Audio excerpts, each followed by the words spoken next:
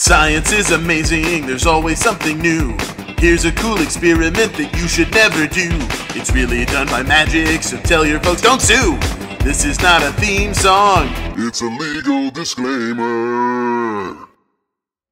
Welcome to the Magic Laboratory. I'm Dr. Scott Green, JD. Remember, kids, a Juris Doctor is a doctor. That's right. Today, we're going to learn the science of shapes. This newspaper is what shape, friends? That's right. It's a newspaper shape. But if I roll it up, it becomes a shape we call a triangle thingy.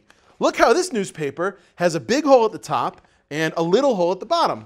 Big at the top, little at the bottom. If something goes in big, it'll come out small. Check it out. Ah? Now don't worry, by reversing the process, my hand comes out big again at the top.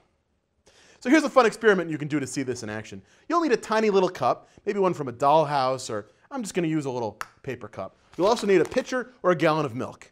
Get up early before your parents and grab the newspaper. If you don't get a newspaper, you can try to roll up an iPad, which would work the exact same way. Roll it up like this and make sure the little hole goes right over your small little cup. Now, pour the milk in through the top. Ah!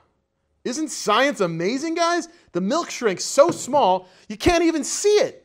And it might not work the first couple dozen times you try it, so keep at it and soon the science will happen for you too. Because as we always say here at the Magic Laboratory, science isn't an exact science. Thanks for watching. I'm Dr. Scott Green, JD. And remember, a Juris Doctor is a doctor. Scott Green is a professional magician and not a scientist. He's accomplishing these feats with magic. Magic, that's the joke. Do not try this at home. That would be stupid even for you. It's a legal disclaimer. It's a legal disclaimer.